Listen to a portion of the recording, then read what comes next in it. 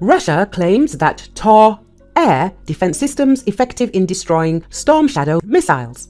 Teams of Tor M2 anti-aircraft missile systems of Russia's Battlegroup East shield troops at the first defensive line and successfully destroy Storm Shadow cruise missiles, the Defense Ministry of Russia reported. Storm Shadow is quite a complex target launched from enemy aircraft. We are warned about that, and then we look in that sector, detect and destroy it. The complexity of this target is that it flies at a low altitude. But this Tor M2 system excellently copes with low-flying targets. The ministry quoted the team commander with the call sign Balova as saying, teams of Tor M2 surface-to-air missile systems of Russia's Battlegroup East shield first-echelon troops and civilian facilities in the South Donetsk direction. Each team has a record of dozens of destroyed targets, unmanned aerial vehicles of various modifications, glide aerial bombs, aircraft and helicopters. The Tor M2 anti-aircraft missile system can operate both in the manual mode with the help of operators and automatically.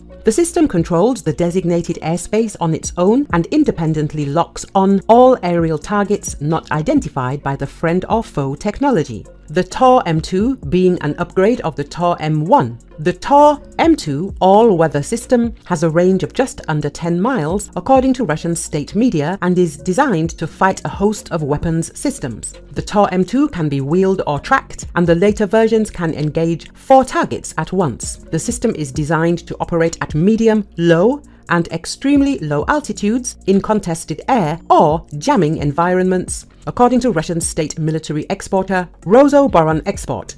The Tor M2 is operated by a 3-person crew. It is fitted with improved detection radars, allowing for a shorter reaction time, among other improvements, according to the US think tank, the Center for Strategic and International Studies.